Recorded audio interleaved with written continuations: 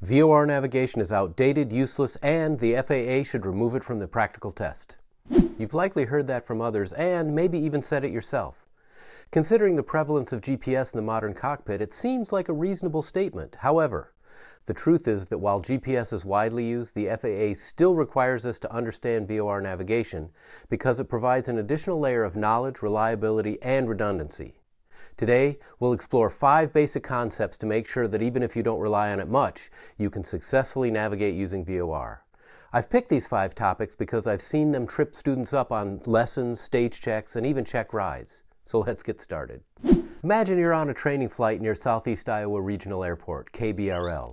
You've just completed practicing unusual attitude recoveries, and your instructor turns to you and says, "Okay, now take me direct to the Burlington VOR." What do? The first step should be to take out your sectional and look for the compass rose. Once you find it, somewhere within that circle should be the information box, and that box will contain the name of the station, the frequency, the station identifier, and other information depending on the type of nav aid. In this case, the frequency is 111.4 and the identifier is BRL. Alternately, if you're using ForeFlight or Garmin Pilot, you can use their search functions. If you know the 3-letter identifier, that makes finding the station simple. If you don't, typing in the full name will also bring up the list. Just make sure you select the correct result. In this case, the Burlington VOR DME. Also, in ForeFlight, you can use the nearby function. Even if GPS functionality isn't working, press and hold where you think you are on the sectional. A window will come up showing several pieces of information.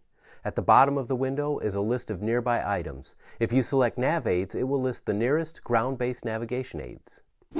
The second step is to enter the frequency into the navigation radio. There are several ways to accomplish this depending on the equipment in your aircraft, so we won't spend time on it. However, I will mention that in a busy cockpit, it can be easy to hit the wrong button or to turn the dial not enough or just a little too much. So, once you believe you've entered the frequency, double check it by reading it out loud from the chart or other source, then reading it out loud from the frequency you just entered into the radio. If they don't match, fix the radio. In most aircraft with newer avionics, you have the ability to load in 2 frequencies into each navigation radio. This means we need to make sure we're using the right frequency. Therefore, the third step is making sure the frequency you want is the active frequency. In most cases, the frequency is entered in the standby position, and then you need to hit the swap button to move it to the active or use frequency. The positions will either be labeled, like this Bendix King radio, or they'll be different colors, like this Garmin 430, where white is active and blue is standby. However your avionics identifies the active frequency, double check to make sure the desired frequency is active. Again, I recommend touching the radio and verifying this out loud.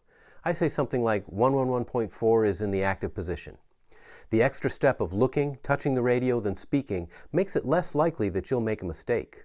The fourth step is to positively identify the frequency. The AIM 1-1-3 Section C notes that the only positive method of identifying a VOR is by its Morse code identification or by the recorded automatic voice identification. While verifying after double checking sounds redundant, it does serve 2 purposes. First, it's another way to ensure that you've entered the right frequency. Second, it allows you to ensure the station is actually working. If you don't hear the Morse code or verbal recording, you've either entered the wrong frequency or the station is down. The fifth and final step involves what my instructor used to call the $150 button. He used to call it that because not using this button appropriately will result in a check ride failure. And his estimation of how much it would cost to redo that portion of the check ride was, well, you guessed it, $150.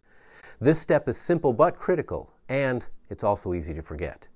If your aircraft has GPS and VOR equipment installed, you likely have a button or switch to select the one connected to the CDI. Use that button to ensure VOR or VLOC is selected as the navigation source.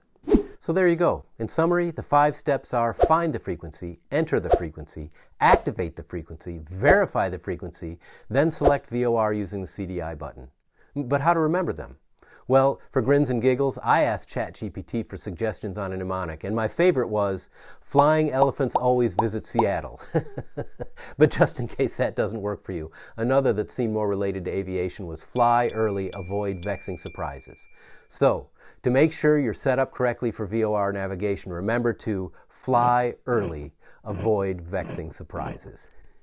If you like this video, please consider a donation through Buy Me a Coffee. The link is in the description below, and as a thank you, I'll provide a link to be able to download the script for this video, including pictures and graphics. Also, please comment, hit the thumbs up, and consider subscribing. Finally, there is more to VOR navigation. For more information, I'd recommend watching this video next. As always, thank you for watching, fly safely, and I will see you next time.